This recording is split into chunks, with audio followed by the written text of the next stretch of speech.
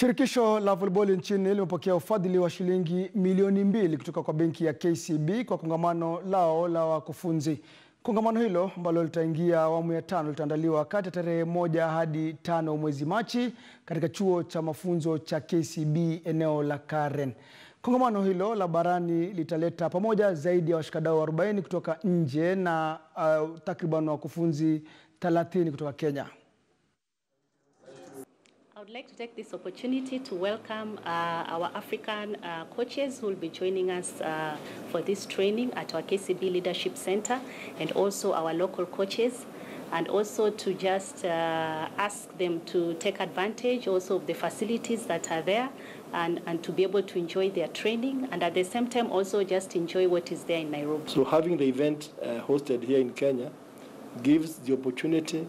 to literally all our senior volleyball coaches to participate